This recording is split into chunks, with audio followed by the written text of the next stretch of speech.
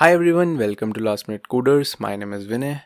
In this video, we are going to learn how we can give shadow to a button in a Canvas app, PowerApp. Before starting this video, if you are new to the channel, don't forget to hit the subscribe button, like this video as well if you like the content. And if you have any query related to PowerApp, contact me at this mail ID. Okay, so let's start this video. So let me first insert a button and just show you how a button look like. Okay. So I know you know how the button look like. Okay, so this is a button. Okay, so these are some of the basic property, like if I wanted to change the text, so see this text, I can, like, if I wanted to change the text, I can change it to, let's say, submit.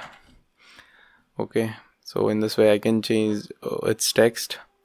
We have like 3 display mode. Edit means it will be clickable. See, view, it will be just like edit, but it will not be clickable. Like the styling is just like edit but not be clickable, and disabled, the styling will change. Okay, see, now it is totally disabled and it just behave as view mode only. So let's head back to edit. Now you can change the font size, you can give the border, you can give the border radius. Let me give border 0 here. Okay, sorry, border radius is 0. Border radius means, see, if I give 0, see up here the corners are like sharp. Now it is just like a rectangle, but it is preferable, like if you have a button, either go for like 100, like round borders. See this, these are round borders, or you can keep it as like 10 or 20, up to you. See, if I do like 10, so it will have a little bit corners. See this curve at the corners. Okay, so for now let's keep it as 100. Let's create a button like this. Okay, so this is done. To increase the size of this text, we have this font size, so let us change it to maybe 24. Okay, so this is done. And rest are pretty much simple. I know you guys know, like you can change the color from here. Okay, rest all you can do, I know. But I haven't found any shadow property for this button. Okay, for this button control we do not have any like shadow property. So how we will give the shadow then? For that, what you need to do, go to insert, go to layout, and inside layout you have this container, right? See this, click on this container.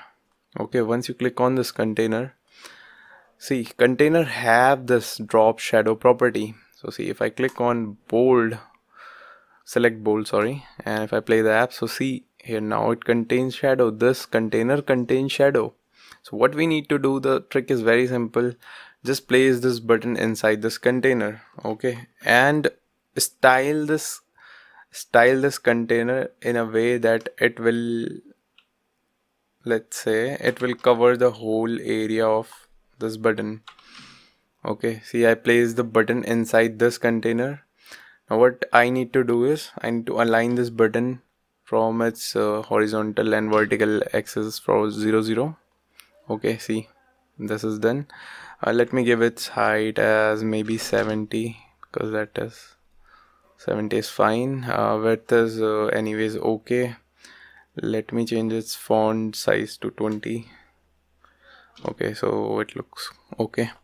Now I clicked on this container. What I need to do is, for its width I need to say button, I think the name of the button is 8, button 8 dot width, and for its height I'll say button 8 dot height. Okay, this is done. Okay, so this is cool. If I play the app, but you see this, like there is little bit corners up here. See this white corner, so how we can get rid of them? So I click up here, whatever your button, see, this is a button, right? Button has border radius 100, so container should also have border radius is 100. So I clicked up here, let us change it to 100, and better you have to write 100 up here. Okay, so once you write 100 up here, reason because once I clicked up here, see border radius, see the name of the property, radius top left, and we have like 4 like this: radius top left, radius top right, radius bottom right. Okay, so if you write 100 up here, now automatically everything will be 100. See this, So just keep a note of it, okay? For you it might behave weird otherwise. If let's say if this is 1000, so see a styling change, right? So make sure that all are 100. Okay, now if this time if I play the app, see that ugly borders are now removed and I see the shadow up here. So this is it for this video. I hope you enjoyed it, and if you did, don't forget to like this video. One more thing before ending this video, let me first delete this container. If you want to support my work financially, here is my QR code. You can pay any amount if you want to support me. Otherwise, the best way to support me is by subscribing to this channel.